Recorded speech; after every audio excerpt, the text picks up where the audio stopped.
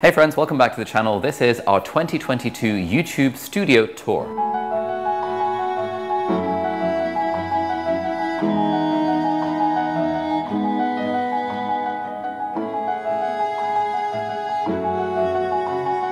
And this is the first episode of a new series that we're going to call Backstage, a series where we're going to take you behind the scenes of this YouTube channel and the business that surrounds it.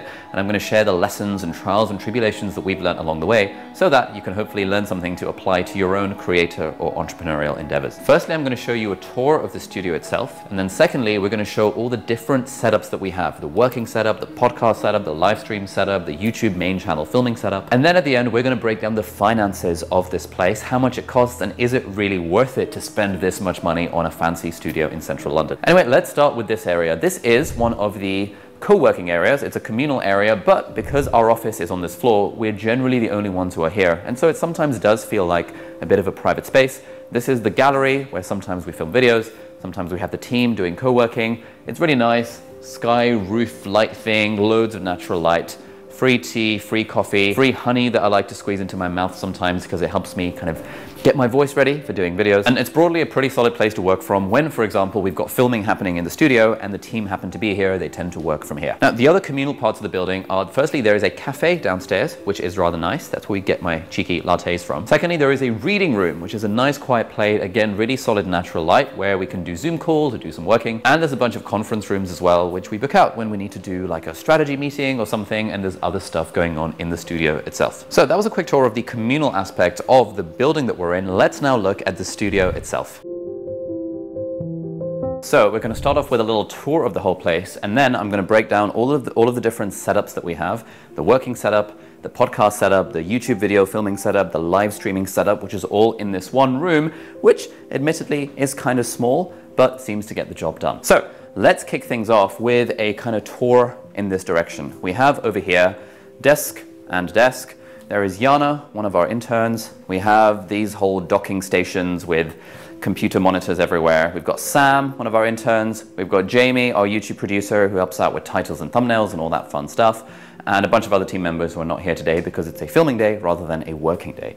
Anyway, we have these desks, courtesy of Herman Miller, which is awesome. And basically the idea is that anyone in the team can sit at any of these desks and they can just plug in their MacBooks. We get MacBooks for everyone on our team, and they will just work with these LG monitors or that Asus monitor or these Apple monitors. Moving along here, we have on Yana's desk, this is a standing desk, so it's height adjustable, and we have a little upload station on this side where we have a Mac Mini, which is connected via wired Ethernet to multiple SD card readers and CF Express card readers and stuff.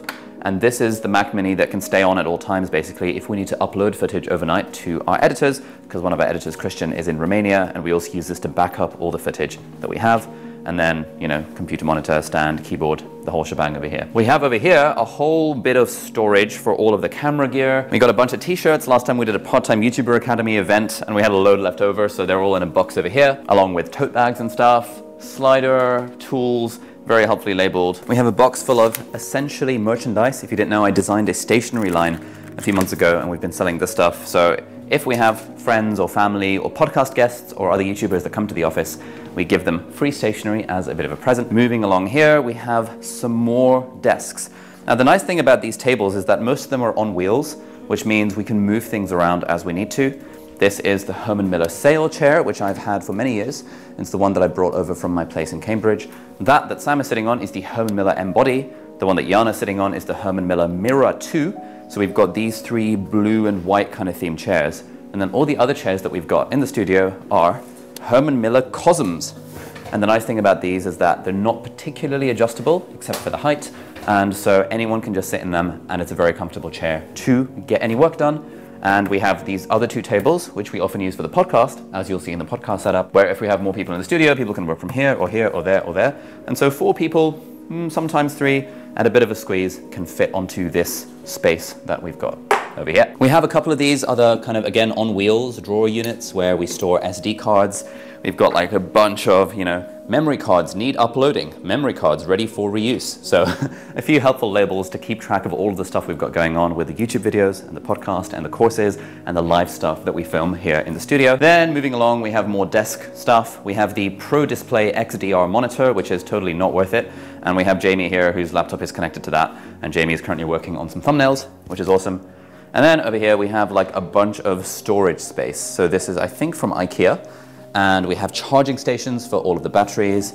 We have camera gear, we have microphone cables, and we have these drawers which have our monitors. We have a drawer for camera lenses, and we have a random drawer of miscellaneous stuff with other stuff in boxes where, you know, usually camera bodies we stick on the top of this, camera lenses we stick underneath, and it's basically a storage space for anything that needs storing. Moving along, we have a couple of plants. This one is a little bit on its last legs, which is kind of sad, but the rest of them are reasonably healthy. And this is like the music corner. This is the guitar that I've had for many years, that I brought over from Cambridge when I moved to London. This is a new keyboard that we got, which is nice. We've got the cajon, where you can sit and play the drums if you really want to. And this is where my singing teacher, Josh, comes along twice a week, and I have singing lessons, because I've been working on singing lessons, because it's kind of fun. And we also have, in our musical setup, we have a little ukulele. And occasionally I will just serenade people in the team, and they are polite enough not to kind of tell me to shut up. We have this thing over here, which is a bookcase. I think it's meant to be like a console unit for like TV and stuff, but we don't have a TV or any consoles. We just have a load of books, and they've been conveniently almost like color coded. All the black ones, the white ones, the orange to blue and white. We have this little, I think it's an olive tree or a lemon tree or something like that, with these little fairy lights on it, which is kind of cute. And we have another bookshelf, which is usually the backdrop of most of my YouTube videos. Oh, the air conditioning here is currently quite nice. And again, some books color-coded, and you can check out that video over there to see a tour of the bookshelf. Then finally, moving along this way, we have the place where we put a load of other camera gear. So tripod on wheels. We like to have things on wheels because it just makes it a lot easier to move things around. A few C-stands. This is the Aperture, I think 300D. It's a light that we use for a lot of things. We have another light over there, the 120D. We have these acoustic blankets that we occasionally use if audio quality is particularly important for a thing that we're working on. And that is basically the space. Oh, and also, there is a balcony. Currently, it's ridiculously hot and bang in the middle of the day, but there's a balcony outside, which is just for us. And usually, you know, if it's a nice day, we'll go outside onto the balcony and we'll eat lunch over there or just hang out over there. And then at the back over here, we have just, again, random storage space with a ton of boxes. I think the next studio, the next office we move into, I definitely want to have loads more storage space because I really underestimated how much storage we'd need for all of the random stuff that just sort of accumulates over time when you run a business and when you do stuff. And then we have my wardrobe, where I've just taken over time, just brought in shirts from my house and brought them over to the studio so that if we're filming multiple videos in a day, I can change my top and look somewhat presentable. All right, so that was a quick tour of the studio and this working setup. This is kind of the default mode that the studio tends to be in, but we change up the configuration of the studio depending on what we need to do in terms of filming podcasts or filming YouTube videos or doing live streams of Zoom sessions for our part-time YouTuber Academy. So we're now going to show you what the podcast setup looks like and how this place transforms into a podcast studio.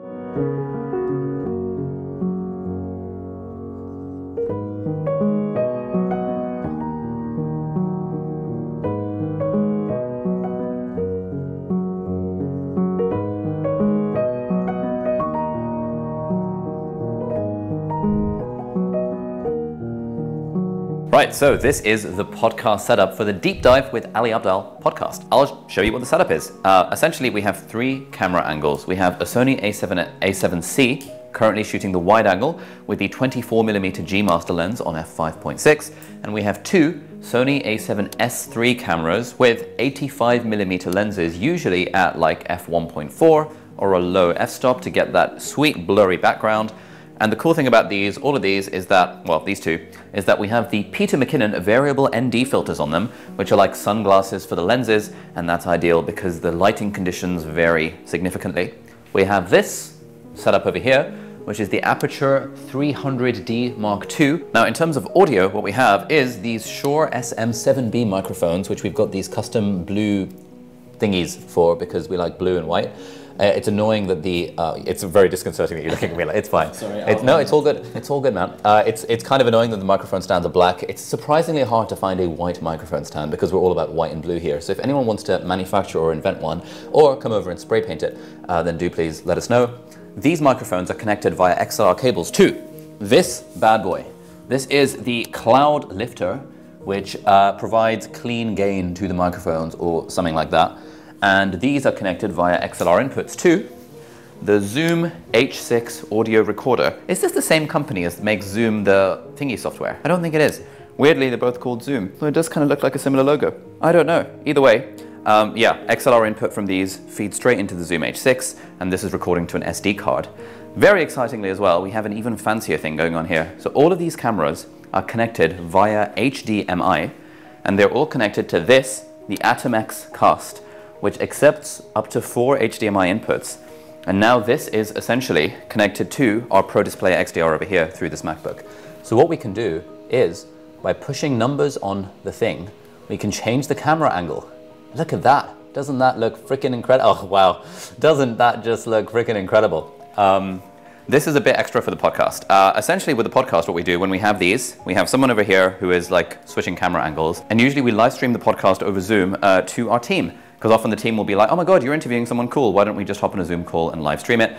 We are thinking about live streaming the podcast generally. We'll think about that at some point further down the line. But it also means that when we switch these angles, we can create a rough cut of the podcast episode as well, which has already all the camera angles flipped around, which means that if an editor needs to save time, they could potentially take the rough cut that we create on the fly and use that to essentially tweak to build a podcast episode out of. But this isn't just our podcast setup, this is also our setup for Q&As that we do for our part-time YouTuber Academy. So for example, when me and Elizabeth are doing like a group Q&A, people in the audience will ask questions and we'll be giving our different perspectives. And someone will be kind of essentially switching the camera angles, and that will be broadcast over Zoom because this is our live cohort YouTuber Academy. More details in the video description if you want to check it out. It runs a few times a year. It's pretty fun. But then as Elizabeth and I are answering questions, we're sort of switching the camera angles as we go along. And people's minds get absolutely blown by this because they've never seen a Zoom setup that looks so pro, where it's like two people are answering questions from the audience, but the cameras are switching around and it looks as sick as this. And yeah, this setup over here is also quite handy for our podcast producer, Amber, who sometimes is in the studio, like listening to the podcast live as it's happening and taking notes. But sometimes if she wants to work from home, or if it's just better for, generally it feels a bit more intimate when it's a podcast interview, especially if the guest doesn't have that much experience being on podcasts, if there are fewer people in the studio. So this is really handy. It's just a way of being able to live stream it to her on Zoom, wherever she is in the world, and then she can take notes on the episode as it's going and feed me stuff through my Notion page that I always have open in front of me if there's something I've missed or something I've got wrong or something I need to ask more about. So that brings us to the end of this little podcast setup session. Thank you guys for setting everything up while I was just sitting there twiddling my thumbs on my laptop. We are now going to switch the entire studio up into main channel filming mode, which is also going to be live stream mode. So cue the time lapse.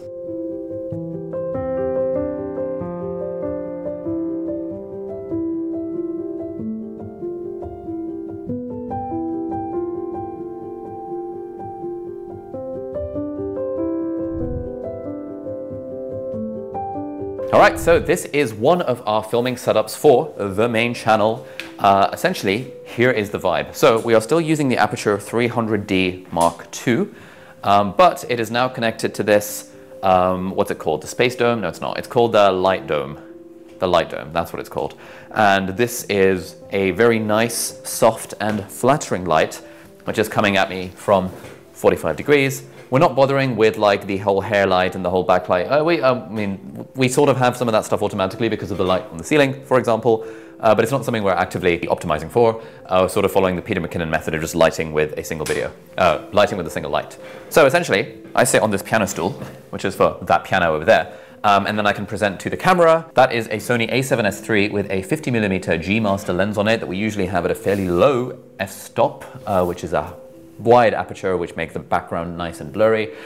Audio-wise, we are connected up to the Sennheiser MKH416 microphone, which is connected to this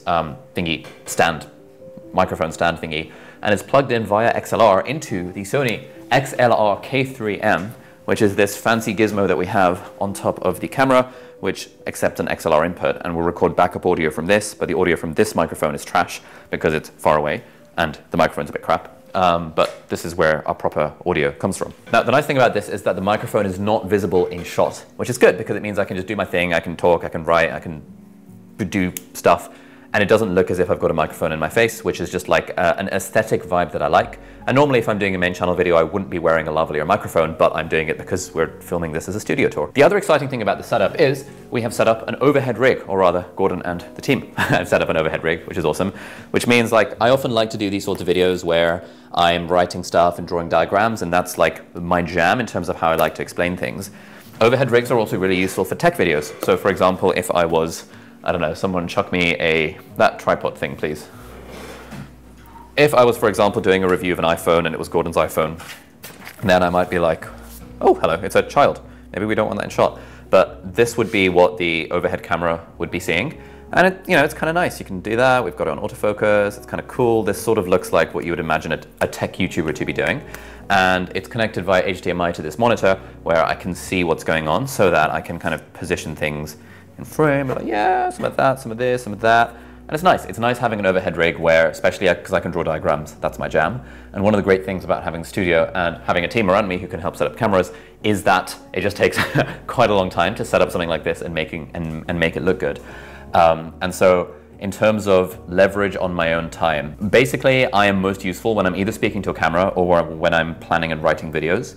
I am a lot less useful when I'm the one who's setting up cameras. And so it's great that we've got the team around me who can do that. And so while they were setting up those, I was planning the next video that we're going to film today, which means we can just bang out multiple videos in a single sitting, which is an important part of being a part-time YouTuber. Because even now, even though I no longer have a day job as being a doctor like I used to for the first 3 years of the channel, we still only work on the YouTube channel 1 day a week. So Thursdays are our YouTube day and everything else is done on other days. So I would still consider myself a bit of a part-time YouTuber. So this is one potential setup for the desk. The nice thing is that this table is on wheels, which means that we can also wheel it around. So sometimes we wheel the table around and I sit over here and it's this sort of setup with those posters behind me and the table over here, which is kind of nice sometimes. I do kind of prefer the oblique angles because we get the daylight outside, and I do like the idea of kind of, just having actual natural light in the background visible in the video. And we also sometimes put the table over here.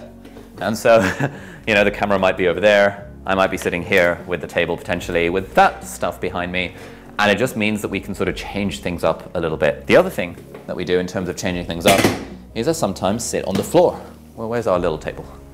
So, because I like to have a table in front of me, oh my God! Sometimes I will sit on the floor and we'll do a video like this and we'll bring the light over and stuff and I'll be like, hey guys, today we're talking all about blah, blah, blah, blah, blah. This was the setup we had for the why I'm leaving medicine video. Sometimes we change things up even more and I maybe move back a bit. And I think sitting on the floor is like an underrated way of getting like cool shots. Could even set I'm not sure we've done a video from this angle, but this would be reasonable as well. Maybe we have.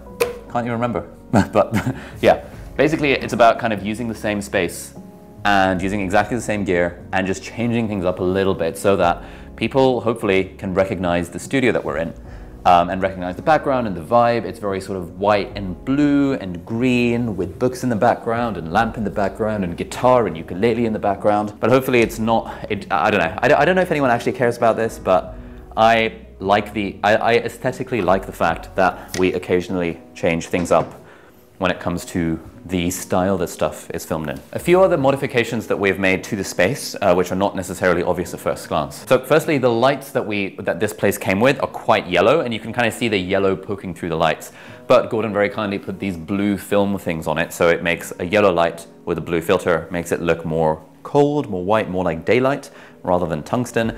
I personally hate yellow lighting and warm lighting like that, so I just love it when things are daylight, because I tend to be more of a daylight kind of guy rather than a tungsten kind of guy. The other cool thing is that we've added these sort of blue-ish sunglasses, ND filters, whatever you want to call it, to the windows, because what we were finding was that, especially in broad daylight, the sunlight levels would change quite a lot, and then you would get like really harsh sunlight coming onto the background, or if we had a podcast, onto the guest's face.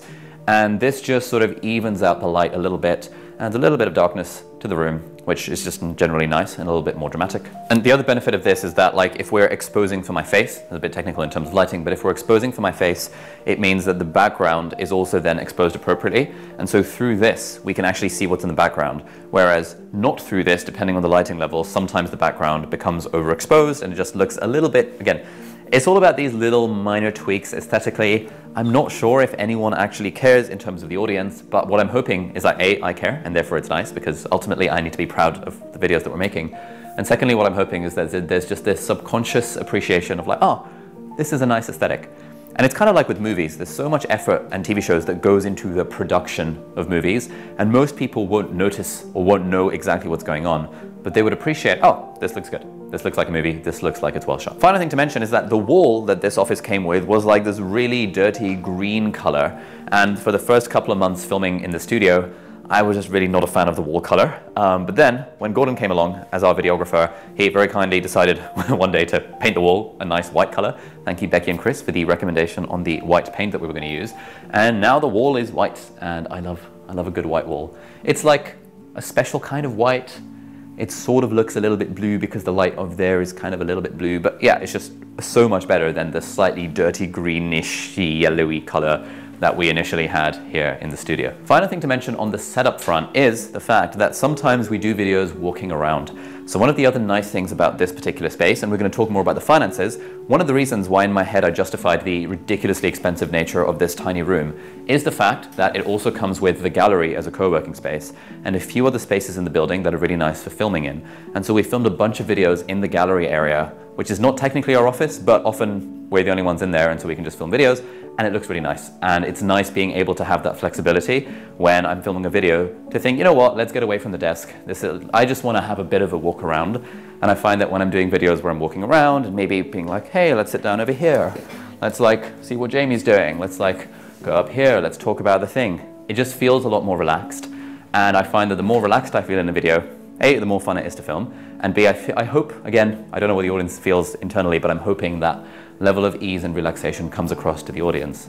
And so wherever possible, I just try and relax myself. Like right now, it's actually quite hot in here. I feel like I haven't really taken a breath. I am feeling this sense of like almost, kind of doing this thing.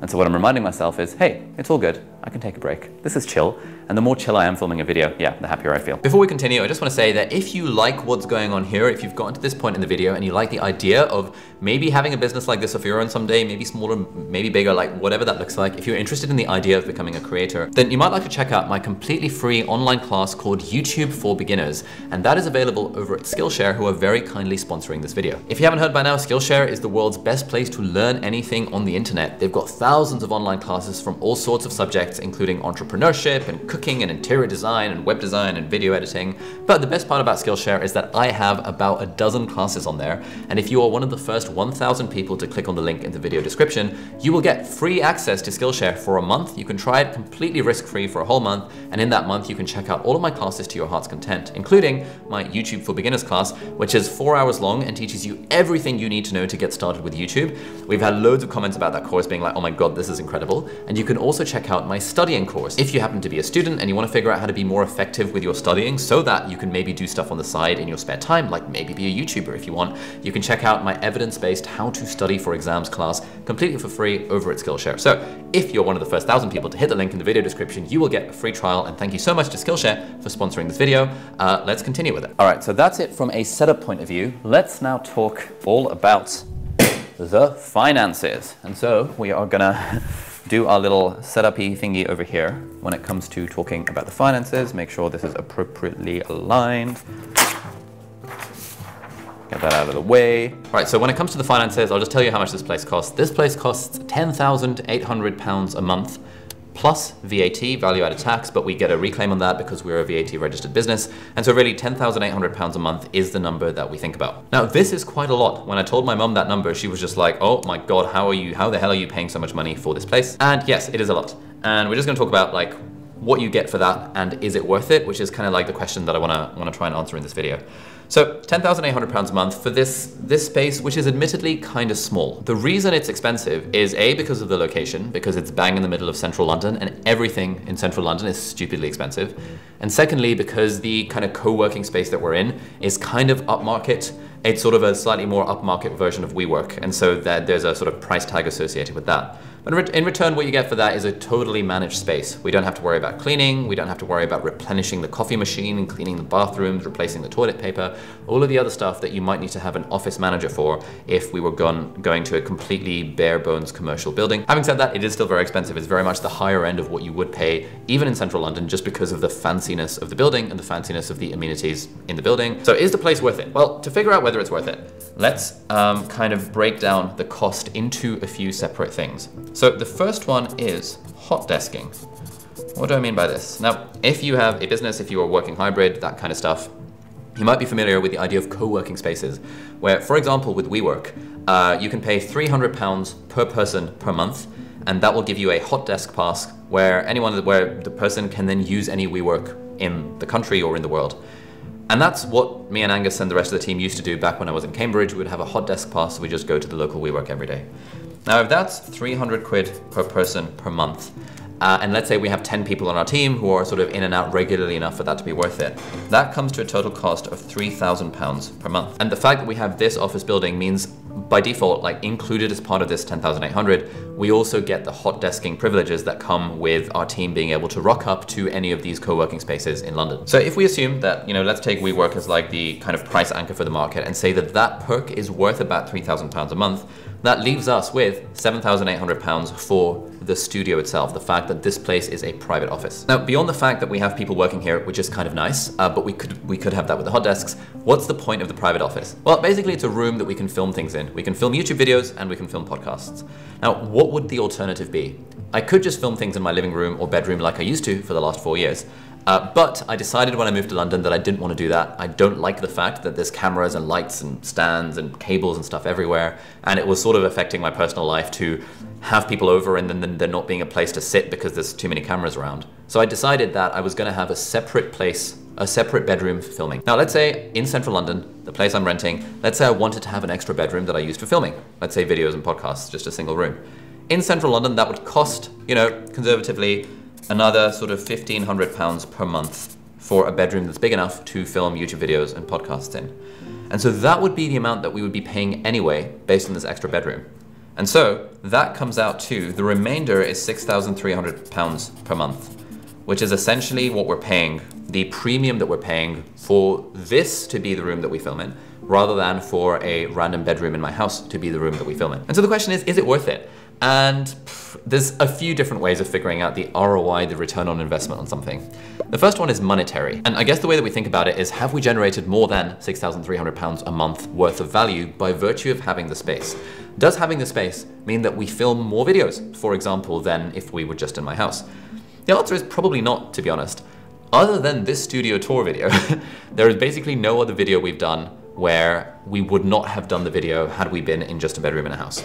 So monetarily, this does not seem worth it because it's not allowed us to create any more videos. What about the other ways of defining ROI?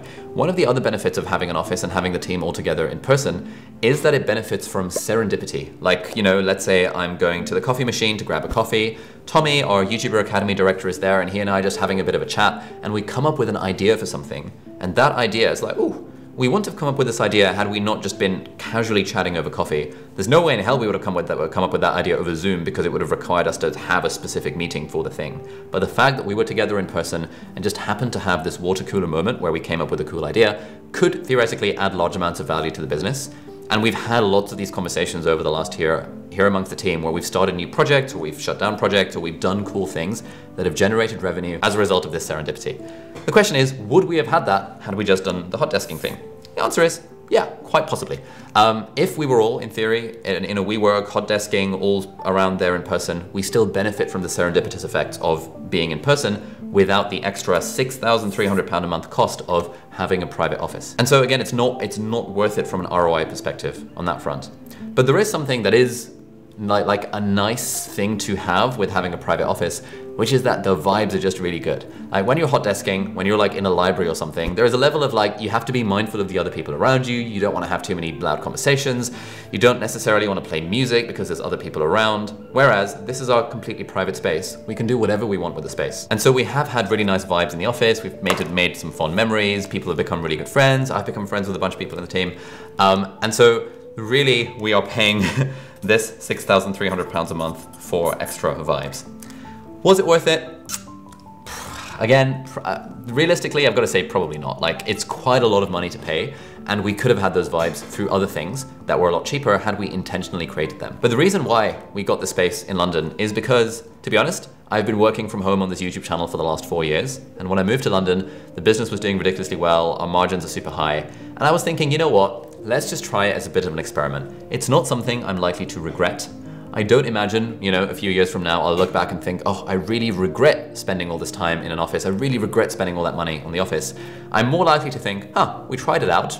I was curious to see what it's like working in a normal office environment, having the team all around me. And yeah, it was a good experiment to run, and we've been running that experiment for a year now. So what are we going to do moving forward? I think having realized that this office and an office of this size is not really worth it, because it's also not really fit for purpose. It's kind of annoying that no one is able to really work in here while we're filming stuff. And because we're always filming stuff, whether it's videos or podcasts or our YouTuber Academy sessions or courses, there's actually very little time for the team to just sort of hang out and work, which was the intention of having people there in person. So what we're probably going to do for next year, in the next couple of months, is move to more of a hybrid model, whereby we have an extra 2 bedrooms in the place where I live, 1 studio for the YouTube channel, 1 studio for the podcast, and we give everyone kind of WeWork or equivalent or some kind of co-working space membership hot desk passes, so that when we're working in person and all together, we are in the local WeWork, for example, but once a week or twice a week on filming days, when we're filming videos for the YouTube channel or courses or the podcast, then me and Angus and Gordon or whoever else on the team is just involved with filming, we basically go to my house and we film in the YouTube bedroom or in the podcast bedroom. And I think that's going to be the next experiment that we run. Honestly, a big part of running this kind of business at this stage, there isn't really a playbook for it. There are other huge creators in the US, you know, Linus Tech Tips and MKBHD, who have enormous warehouses, enormous offices, and like in Linus's case, an absolutely huge team. We're sort of trying to do something maybe similar, but maybe not. Different kind of businesses, different kind of ambitions. But really the way I think of it, it's all about running experiments and see what works for you. So that brings us to the end of this studio tour. If you liked this and you're interested in creating your own creatorpreneur business or whatever, you might like to check out this video over here, which is my 3-level guide to growing on YouTube. This is the method, I guess, that I've kind of reverse engineered from having grown on YouTube over the last 5 years and now been in this ridiculously privileged position to have this kind of studio. But this gives you, in half an hour, the entire method that you need to know to get started with this YouTube stuff to become a creator for yourself. So thank you so much for watching. Do hit the subscribe button if you aren't already, and I'll see you in the next video. Bye-bye.